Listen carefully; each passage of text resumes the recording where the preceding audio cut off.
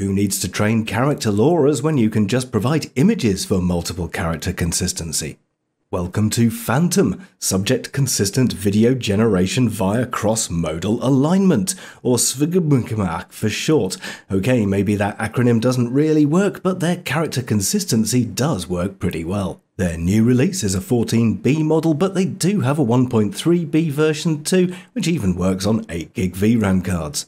They provide some example videos, and as you can see, it isn't just characters but any type of image you can provide. Want this outfit? Sure. Maybe a specific background? Not a problem. You can run it using their code, but as it's now supported natively in ComfyUI, let's take a look at getting it set up in there. The amazing KeyJai has provided all the extra files you'll need in one place. And there you can see the various Phantom WAN models, going from 30GB all the way down to just 2.87, so pick the one that's best for you. I've got a 3090, so I went with the FP8 version. Download 2 diffusion models as normal, and we'll be using that as a drop-in replacement for the WAN VACE image to video template we saw last week. Do check out that video if you're looking for more information on VACE. Another file you'll probably want to take a look at is the ACVID LoRa. Why? Well, it's a bit like CoreVid in that you can use fewer steps, but in this case it's 10 rather than 2 to 4. Still, I've been using them together because I like to experiment. The ACVID repo for WAN has some more information, and over in Files and Versions, if we check the license, that's Apache, so we should be good to go. I'll be using a modified version of the WAN VACE image to video template. Just as a quick reminder, you can go to Workflows, Browse Templates, go to Video, and then WAN VACE image to video. So that gives you that template. You can download the files if you're missing them, and the stuff I've taken out is this first frame and all this 1.3B stuff. So it's just a 14B loader, the sampler, and save video. Okay, so a standard WAN VACE and CoreVid load, and this time of course I've thrown in the ACVID LoRa as well, strength 1. Now it does seem to help a little bit with the first frame, but you can use it by itself as well, so yeah, experimentation, eh? For the prompt, I'm describing my character. I'll show you the image in a moment. It's a woman wearing a blue hat and a brown jacket, and I want her eating spaghetti in a posh London restaurant. That's the reference image I'm using, so there she is with her hat and jacket. Going through WAN VACE to video like we saw last week with 6 steps, this one took a little over 3 minutes for the 5-second 480p video. It's not bad, as you can see, there she is eating some pasta, but I did kind of ask for her to be inside a restaurant. Enter Phantom, much the same as with VACE, only this time I'm loading the Phantom FP8 model. I've also got the CoreVid and ACVID as well. Another change is in place of the WAN VACE to video node, there is now a WAN Phantom subject to video node. This is new to ComfyUI, so you'll need to make sure you're using the very latest release. This is the one I'm using for these tests. If you're not using a normal install like I am here, maybe you've gone for a portable or the so-called desktop app, then you may have to wait a bit for updates and your version numbers may vary. Anyway, there's 2 different options for using this because, as you can see, it outputs 3 sets of conditioning. So you could just use 2 of those outputs. Here we're ignoring the negative image text output, and the result looks fairly good. Actually a bit faster than VACE, here taking 2.5 minutes versus 3 minutes, but there are also some other important differences with Phantom.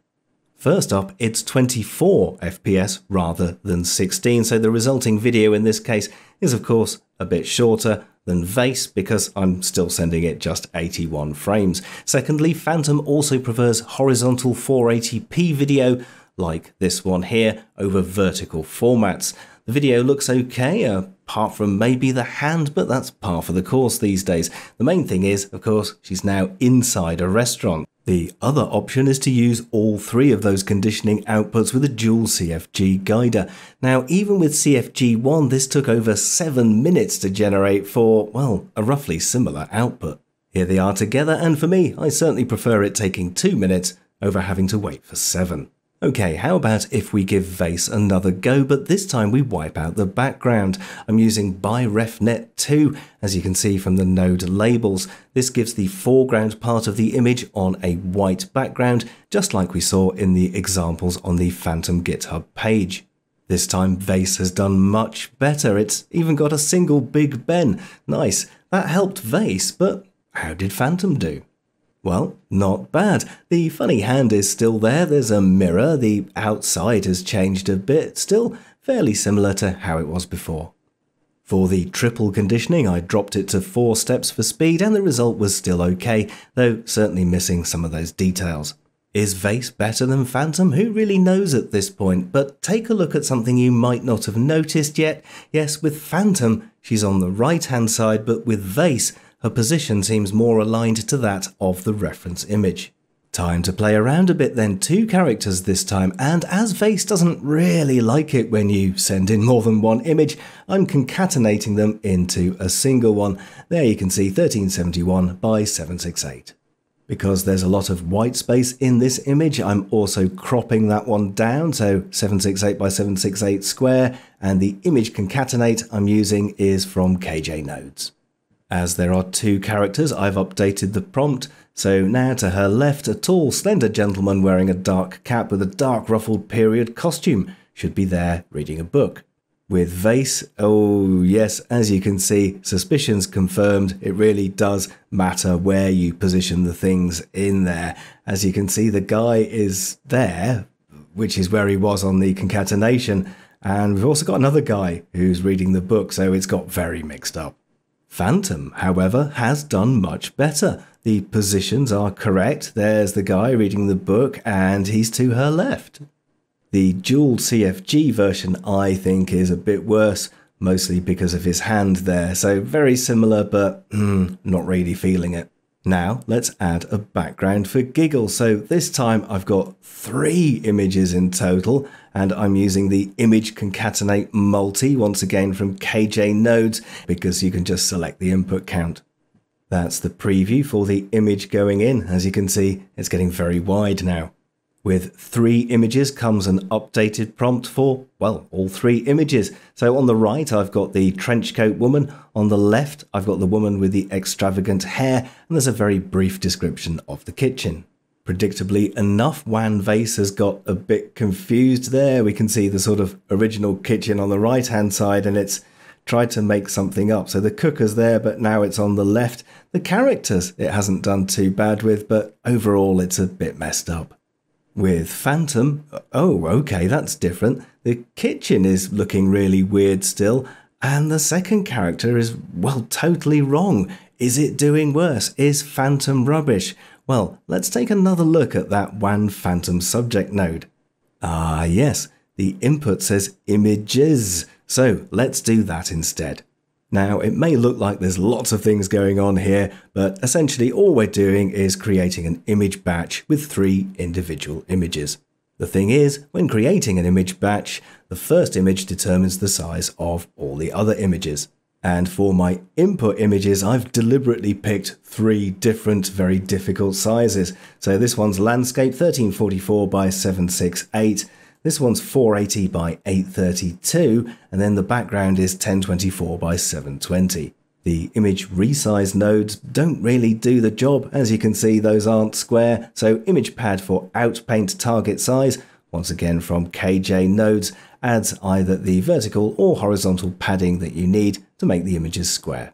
And here in the preview, you can see all 3 images, and you can click on that one. There you go, 1 out of 3, so 1, 2, 3 separate images going in.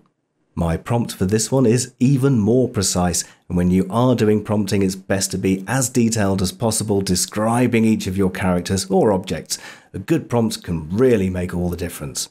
Given the speed and quality of just replacing the WAN Vase node with this WAN Phantom subject to video node, I've removed all the other bits for comparison, giving us this clean Phantom workflow. Yes, all you need to change from the template is that one node. I've taken the trim out as well, just because I like to be neat and tidy. As you can see, the result there is far better. The kitchen background looks great, and we've got both characters in there.